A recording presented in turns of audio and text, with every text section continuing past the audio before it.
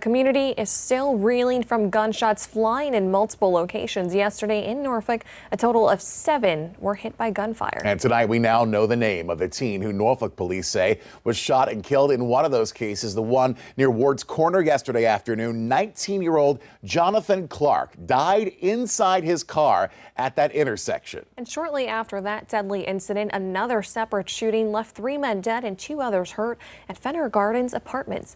News 2 reporter Antoinette Delbell went back to the scenes where all of this violence unfolded.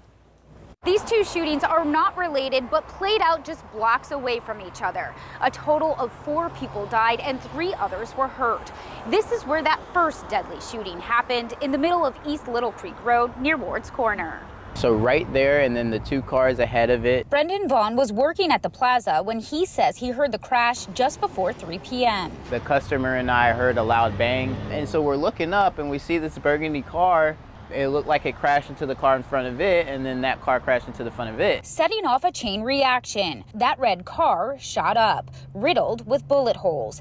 The driver, police say, was 19-year-old Jonathan Clark. He died immediately. Detectives say a 17-year-old was with Clark at the time and was badly hurt.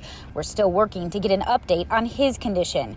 But employees at Ward's Corner say that teen ran into one of the stores, bleeding and asking for help. A group of military members nearby giving him first aid until an ambulance came. There were military personnel surrounding the scene. They were just trying to figure out where the suspect went. Cops shortly came up after that. That employee then let some of those people involved in the crash inside his store, helping to calm them down. I let them into the store so that they could cool off, get out of the heat, get some water. It's just the right thing to do. And just blocks away, nearly 2 hours later, another deadly, separate shooting. Police say 3 men were killed and 2 others were hurt at Fenner Gardens Apartments. One of the victim's daughters tells us she spoke with her father right before he was killed. And then 5 minutes later, I received a phone call stating my daddy got shot in the head. She says the mass shooting stemmed from an argument over drugs. Anybody know my daddy?